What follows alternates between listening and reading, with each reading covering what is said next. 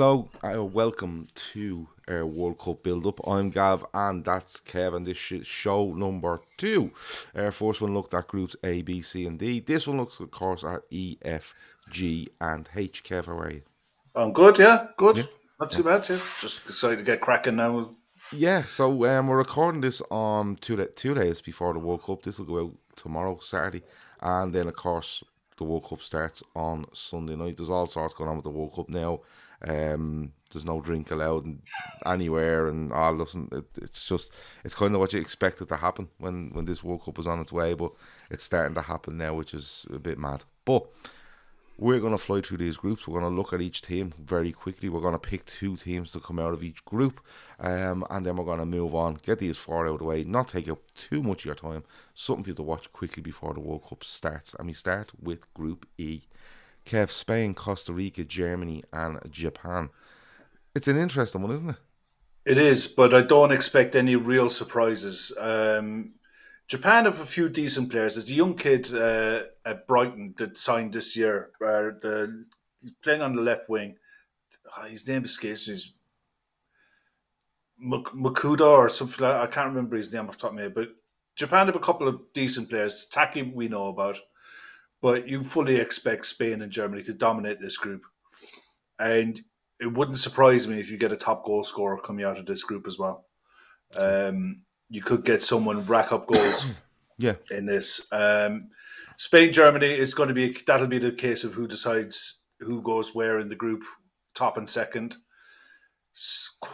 Germany aren't as bad as what people think. They'll miss Timo Werner, obviously. Didn't set the world alight at Chelsea, but he's hit the ground running back in Germany, and he's normally on form for the national team, but he's out. Other than that, they've got a really well-rounded squad. Spain, again, you've got Rodri holding the middle of the park with Pedri on one side, Gavi on the other side. They can hold the ball. Yeah, it's a really interesting midfield Spain have. It's one you really want to watch in this World Cup. It could be one thing with the heat that's over there. I looked on my phone tonight just to see what the temperature is like over there at 7 o'clock for the evening kickoff. It was 31 degrees Celsius in Doha and a real feel of 35. So sides who can manage the ball and keep the ball for long periods will do well. Yeah. You know, if you don't want to be chasing the ball in this weather, even they're hosting it in the winter, it's still hot. So I think Spain will probably top the group. Germany finish second. And Japan will be there. They'll be a good watch. They'll be there for a good time, but they won't be there for a long time. Okay. I agree with you. I think it's hard to look beyond Spain and Germany. You know, I've seen stuff about Germany saying, it's the weakest German squad you've seen in the world. But every time Germany turn up at a competition, you probably count on one hand when they've had a bad one. They usually do quite well. But I agree on the top 2, Spain, Germany, whatever way you want to throw it, because it probably will come down to that game between the 2 of them. Do you see either of them 2 challenging, though, for the World Cup as it goes on? I think Spain could grow into it. If you're going to be picking a European side to be a dark horse in this, I think Spain could be the one. The Ansu Fati as well, Ferran Torres, good player. The likes of Marcus Llorente at Atletico Madrid won't get into this side unless he plays at fullback, unless he plays covering Carvajal. So they've got an awful lot about them, and they're a side that came through the Olympics together as well. They're a young side, and Luis Enrique is probably one of the best managers at the tournament. I wouldn't, if they went on to win it, it wouldn't be a massive, humongous shock, but nobody's talking about him, which probably suits them. Yeah, we'd have to see. I think just on I do see Spain and Germany going through. I don't really see Costa Rica and Japan worrying them too much. You might get if someone grabs a point off someone, and then Germany and Spain go into that game against each other going, we probably need to win this now. Might get down to that. But I think overall, it's fair to say that them 2 will come through the group. Yeah. Just moving on to Group F. So in Group F, Belgium, Canada, Morocco, Croatia. Very interesting group, Canada are the rank outsiders, but they have a couple of decent players that play for them. You look at Morocco, and you have got you've Ziyech, you've Hakimi, haven't you? You've a couple. They've a few real standouts. Croatia, they still have Modric bopping around the place. Belgium, I still think they flatter to deceive a little bit when it comes to tournaments. But the group stage on their own here, do the two European sides look again to dominate this? They should do. Canada will get. I hope for Matt's sake that Canada get a goal. Yeah. Whenever I've talked to Matt about this, all Matt has always said is just get a goal. They couldn't get a goal in '86, but this time you got Jonathan David up front. You've got Alphonso Davies, and there's another player that plays for Bruges called Lavin. Yeah. Really good striker apparently. Yeah. And he'd be one to watch for this group. They could actually get something off Morocco. Morocco, decent side. Roman Saiz is probably their one defender that Boufal, another one. Hakimi and Missouri, The goalkeeper is at Seville, Bono. A really good keeper. But, yeah, look, you expect Belgium and Croatia to come through. Croatia have an aging midfield. You still have Modric at 38 plus VAT. Brozovic is still in there as well. These guys aren't getting any younger. They'll come through this group all right, but I don't think they'll be going too much further. I don't. Canada have a couple of good players, all right, but they're still ranked outsiders. But just on Morocco, do Morocco look to try to take a point off Belgium and Croatia somewhere?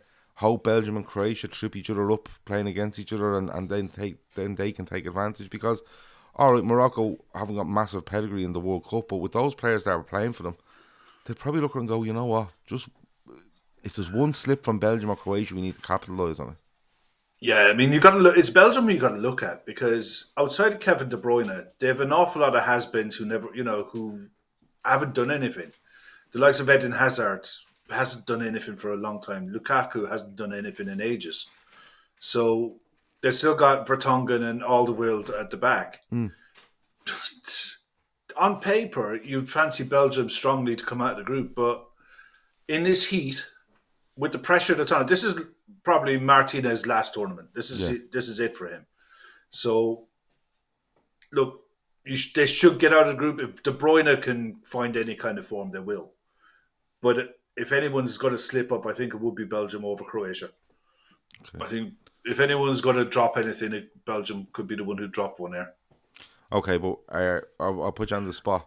The two teams come out with that. Belgium and Croatia. Yeah, Belgium and Croatia will top the group, Belgium second. Okay, good stuff.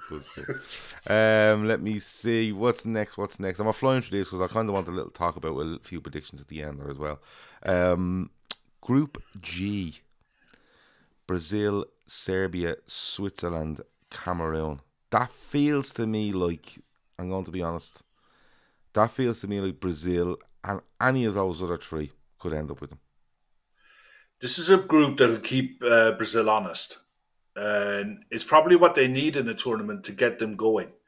The last thing they'd want to be in is a soft group. They're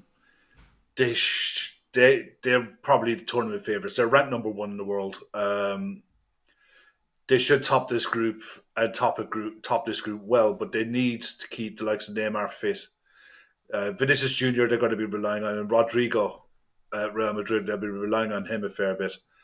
They're a really well-rounded side. They really are. It is just going to be a case down to which one of the other three. And I look at Serbia. You have Mitrovic up front with Vlahovic. Jovic is there as well. Yeah. Tadic and Kostic, two wide players who love putting crosses in. Milinkovic-Savic in the middle of the park. They're a brute of a team. They're big, solid, proper, old-fashioned, hate the term Yugoslav, but from that Balkan region's technically good players they've always produced.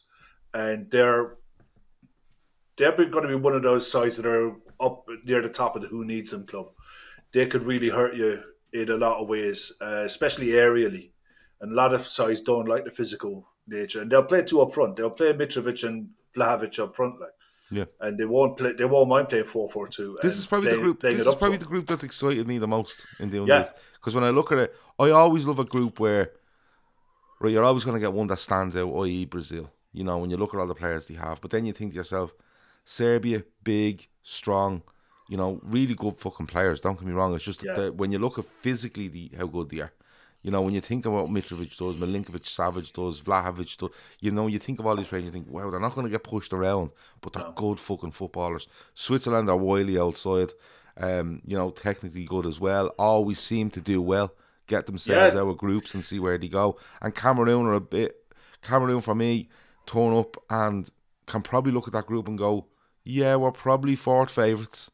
But again, they're probably looking at themselves going, well, if Switzerland and Serbia trip here and we step in and get a win somewhere, because one win changes everything. Yeah. So it's a really, really, I think it's an intriguing group. Their manager is Rigobert Song. Yeah. For Cameroon. So yeah. There's a Liverpool link there. Abubakar is the one who's turned around and says he doesn't rate Salah. Yeah. For whatever reason. And Choupo-Moting up front as well. Yeah. Onana is their goalkeeper. He's an Inter Milan, former Ajax goalkeeper. There's a lot, you said about Switzerland, you know, Sharon Akanji at the back. You know, good Granit Xhaka, Okafor we're linked with. Shaqiri we know about. This is a proper test for Brazil. You know, they should top the group, but they'll probably be the better for it because they'll have to rotate their squad and give everyone minutes, and everyone's going to have to contribute. So that Brazil will probably benefit in the long run from this group. I really want to know what your two is on this group. Brazil and Serbia. Oh, I'm the same. And you know something? I think that's what will happen, but I actually hope that's what happens. Serbia, to me, are the sort of team where, and you say it all the time, I don't really want part of them. They come across to me as something like that. You know, at a tournament, they're going to go in there, they're going to give it everything, and they have, if you take them lightly, they can hurt you. You know, the sort of way. Now, the only worry you might have against them is maybe defensively, where, you know, teams can get at them, but if they can get the likes of them midfield and central midfield, and especially if the forwards they have are really, really good, if you can get them walking and taking chances, I think it's one of those where they could sneak into the last 16, you know, and then you're kind of going, fuck, they're in the quarter final here, and then anything can happen, you know. A bit for me like Russia 4 years ago, or South Korea, wasn't it 2002? Now, in fairness, we were talking about that the other night, and the decision they get against Spain is a bit mental, but you know the sort of way where they get under the radar, and then next of all, the confidence grows. Yeah, you go back even further than that. Poland getting to semi-finals, Bulgaria. You know, there's always one nation who are capable. Croatia got to a final. You know, it's like it's not beyond the realms of possibility that a Serbia goes deep into this competition, and they have the quality. This is the thing, and they have form. They have players in form at the right time. Mitrovic is having the season of his life. So they'll be one of the ones. That Brazil-Serbia game will definitely be one you'd want to sit down and watch. You go out of your way to sit down and watch that if you can. Yeah, absolutely. And I think, you know what, I just think it's such an easy group to watch. I think it's going to be such I don't know what it is. It's just, for me, it's just one of those where I go, that one's going to enjoy me. I'm going to enjoy that if I watch it now, because I'm terrible in tournament football for going and watching them. Honest to God. Whatever about the day games, I think the evening games will be a lot easier to watch.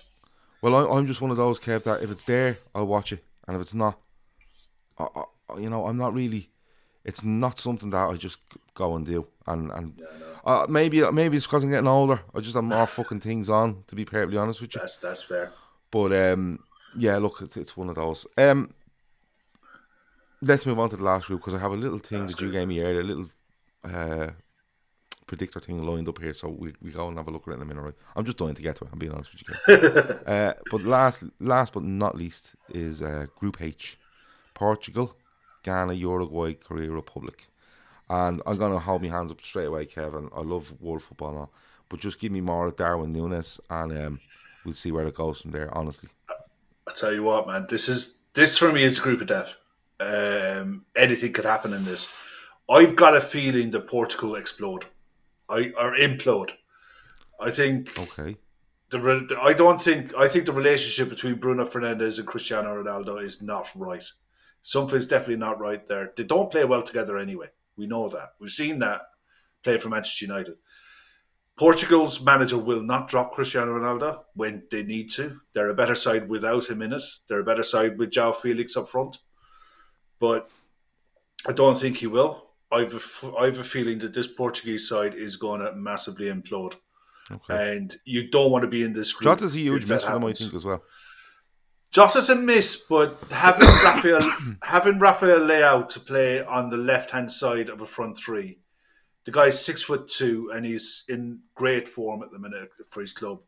So AC it's Milan not a he's with, massive, yeah, he's at AC Milan, yeah, and it's not a huge drop off in quality. I think this kid is going to be a special player, but it's you've got Pepe at the back. There, I just think Ronaldo's a problem.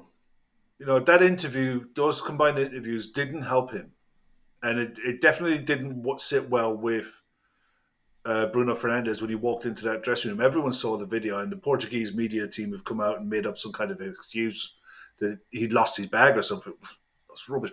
There is friction there, and they're lucky enough at the minute that they've got time to iron it out.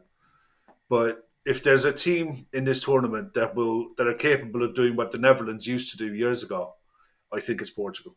And Okay. this is definitely the group you don't want to be messing about with Okay. because the other three sides are really good. Ghana are, after bringing in two players, that one is Tariq Lamptey from Brighton, and the other one is Inaki Williams at Bilbao. And they're both declared for Ghana, and they're both going to the World Cup.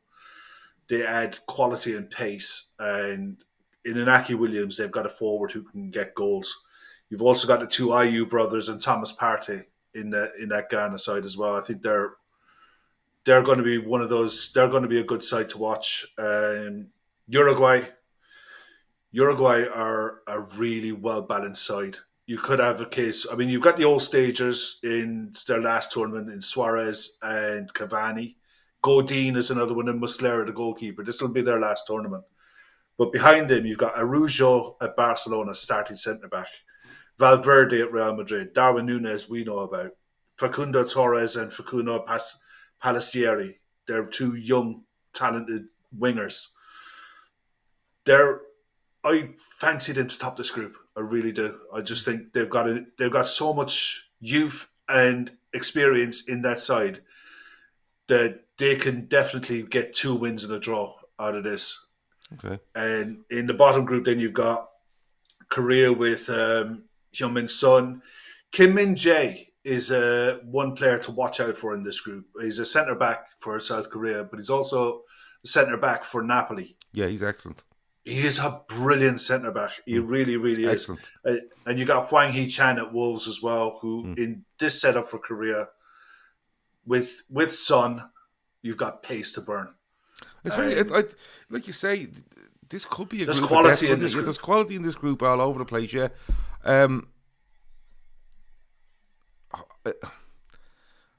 I think it's hard to look. I think Uruguay just know how to do it. Yeah, and I think Ghana and Korea Republic or South Korea, whatever you want to call it, they're up against it because I think Portugal have enough experience there to get them through, and I think Uruguay are like proper have just loads of. They're just streetwise. They're so streetwise. yeah, and they'll find a way. You know, we saw it with Suarez at the last World Cup, and he just like volleyed the ball out, you know, as if he was trying out for the Olympic volleyball team. Yeah, you know, they don't care. They don't care how they win. It'll be win at all costs. But like I said about the last group there, and it's one I really, really want to watch. Right, in with Switzerland, Serbia, Cameroon. This one here, I'm watching it for Darwin Núñez. I'm being honest with you because I just think he's mayhem. But again, this one, the lad, they probably saved the best 2 groups for last for me. In 100%. The intrigue in it, which way will it go? Because a lot of groups we've gone through where we go them and them, and you might get the odd shock somewhere. But this one here, you know, Ghana will fancy their chances. Like you said, South Korea won't lie down for anyone. You know, and like you said, they've enough quality that if you don't take them lightly, they'll hurt you. That's what a World Cup's about. If you don't take someone seriously, you can get hurt. But we're gonna have to pick two, and we're gonna go through a predictor really quickly here in a minute. But Yeah. go on. I hand on heart, Uruguay and Ghana. I definitely think there's something's not right in that Portugal setup. Okay. But look, if I was a betting man, I would say Uruguay top the group and Portugal second. If I was putting a bet on it, would be Uruguay with Portugal. But if Ghana come out of this group, it wouldn't surprise me in the slightest. I think they're probably the best of the African sides now that Sadio Mane is missing from Senegal. Yeah. Okay. That's fair. Get your thinking cap on though. Here we go. Because I want to see who we think could win this. Alright. So let me just sort something out here now. We'll so let's see.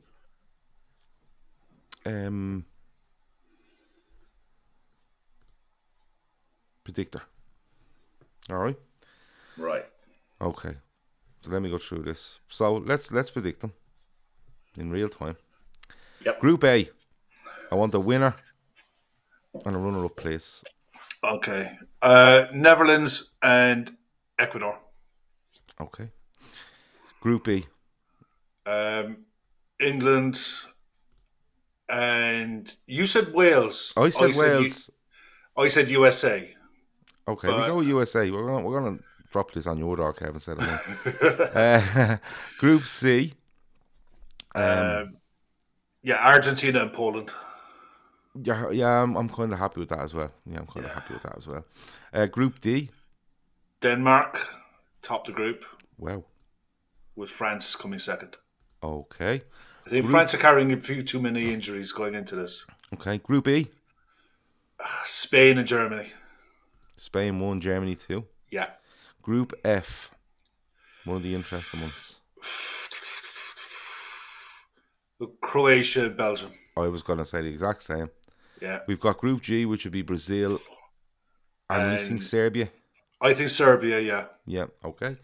And then the last one, Group H. Uruguay, I think, will win it.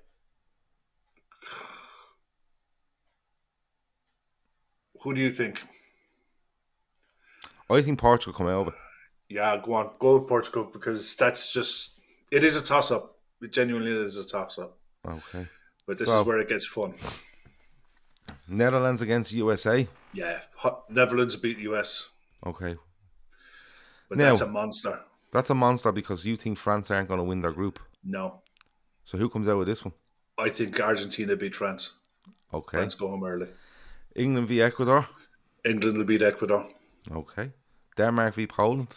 Denmark will beat Poland. Okay. Spain will beat Belgium. Spain will beat Belgium. Yeah. Brazil will beat Portugal. Germany will beat Croatia. Oh, do you think so? Yeah. They've just got too much. They've got too much in the middle of the park. I think with Kimmich and Goretzka in the middle of the park, they've probably got enough to beat Croatia, I think. Fair enough. But that'll be an animal of a game, that last one. Oh, wow. No. Now, I'm not... Listen, for me, I'm... Woke up, take or leave it, because of everything that's going on around it, right? It's in December. It just doesn't suit me. But my God, Uruguay, Serbia, I'm absolutely all over. Because I just think that is just a clash of everything going on. There's red cards walking all over that everything going pitch. on there. Everything. Absolutely everything. I think probably Serbia. I just think they've got enough experience and the power up front to probably edge it out. I just think they have a bit too much. Yeah, I think they have a bit too much. Okay. In the middle of the park, I think they'd win it. They'd win it in the middle of the pitch. Okay, right, we go there, but I would have went Uruguay. I'm gonna be put it out there. No, I want Darwin to come home. See. Quarterfinals: Holland, Argentina, Spain, Brazil. That's a tough one. See, you're in the quarterfinals now, so teams are gonna. for me, It's they good just when start it gets cagey, see. and I think caginess wins at times. Yeah. I think probably Brazil, Mm-hmm. but it would be a very tight game. Okay. England, Denmark. Um, I think England win that. I think England would win that. I think Okay. England would win that. And Germany, Serbia. I think that'd be the end of the road for Serbia. I think so, yeah. I think Germany would have enough there as well, yeah. Okay. I think Germany there. Argentina, Brazil in the semi-final. That's why I think Argentina beat them. Okay. England, Germany. Germany beat them. Okay. But I think England's World Cup depends on whether France top their group or not. Okay. If France top their group, they'll hammer England because Mbappe will just rip that back four apart. But Denmark, if Denmark top their group, England probably have it's just that kind of Premier League game. Yeah. And I think England would have enough quality to beat them. Third and fourth place playoff between Brazil and England. Brazil. And the final. Argentina. I don't know what happens when we submit this, I'm being honest with you. No, it just literally... Oh, gives you a nice little thing there. This gives you a nice little wall chart. So there we go. Let's scroll up there and we can see exactly what it is. Yeah. Nice. That's nice. Who done that one? Being Sports. That's a good one. Being That's Sports, a really it's good a very good one. It's very user-friendly as well. Yeah, it's really good. So we really have good. a final between Germany and Argentina to be won by Argentina. And that's our prediction. Well, Kev, so I'm going to fucking blame Kev. Let's be honest about it. But look, it's if you get to see it, I think it's going to be on the pitch. I think it could be a good World Cup. Off the pitch, I think it's going to be an absolute unmitigated disaster. Yeah. But the biggest worry for me in the World Cup, all told, is the atmosphere of the grounds. When you look at it, I mean, I was talking to someone earlier on, and we just said, "What do you remember the 2010 World Cup?" First thing that comes to your head from South Africa is Vuvuzelas, the atmosphere in the grounds. USA '94, Germany was probably the best held World Cup ever, to be honest. Even in Russia, the atmosphere in the grounds is really good.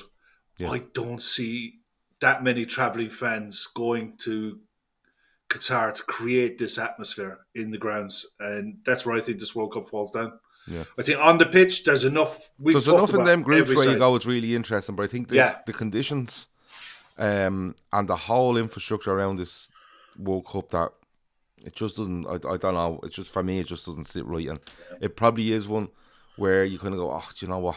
There's just been so much said around it now in the lead up to it, that if you're kind of on the fence whether to watch a game or not, you go, oh, I'm not bothered, I'll do something else, you know, sort of way. But on the pitch, it could be a good one. But look, that's been our preview, our second part.